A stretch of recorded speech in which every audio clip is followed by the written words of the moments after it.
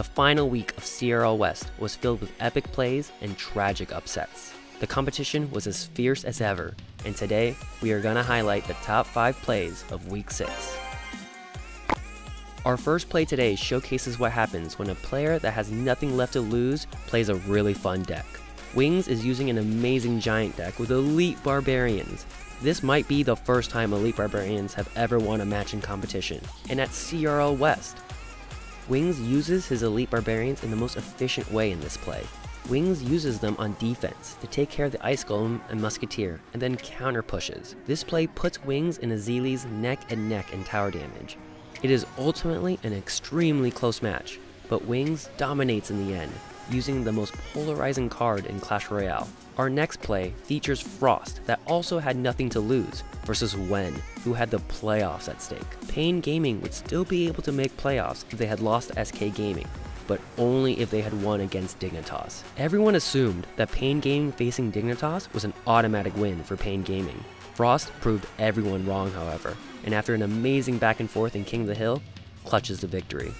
Frost plays a battle ram at the bridge, and Wen responds accordingly with his defense. Frost, without missing a single beat, uses the power of geometry to snipe the minions, and at the same time, deals more damage to the Princess Tower than a rocket. Thanks to his awesome play, Frost wins the match by a sliver of damage.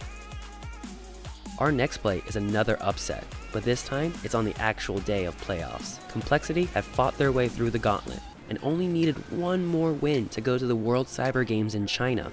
Immortals, however, showed their dominance and ended Complexity's WCG dreams. Royal finishes off his King of the Hill sweep by beating Adrian Piedra. In this match, I want to showcase Royal's nail-biting snowball plays. Each time it looks like Adrian Piedra's balloon is just about to connect, Royal plays his snowball at literally the very last moment. It's amazing to see him do it with such precision each and every time. Thanks to his awesome plays, Royal is able to win the match and send his team to play at the World Cyber Games. The next play we're going to highlight is between Buffmac of Team Liquid against Lapocati of Immortals. Buffmac played so well at playoffs, he reverse sweeps Immortals for the decisive 2-0 win, and then wins 2 straight matches against Sergio Ramos. In this match, we see the return of the Magic Archer. Buffmac forces out a defensive mortar from Lapocati, and then like the pro he is, instantly places the perfect Magic Archer to dominate Lapocati.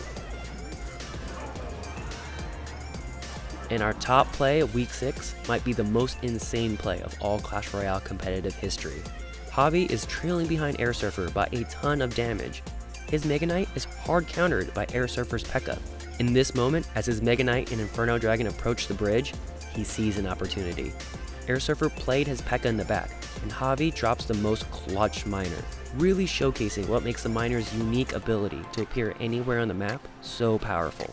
Javi is able to kite Air Surfer's P.E.K.K.A. to the other side of the arena, completely removing it from the action. Because of this play, Air Surfer just doesn't have the right answers to deal with Javi's push. Javi clutches out the win with extreme style with what might be the most epic play of all CRL West. The final week of CRL West was truly some of the best competitive Clash Royale ever. There were so many epic plays that could have made this list. I, for one, am so excited for these teams to return next split for even more intense matches. Check out Week 6 of CRL West if you haven't already, and make sure you're subscribed to the channel so you don't miss out on any of the amazing CRL West action. We'll see you next time.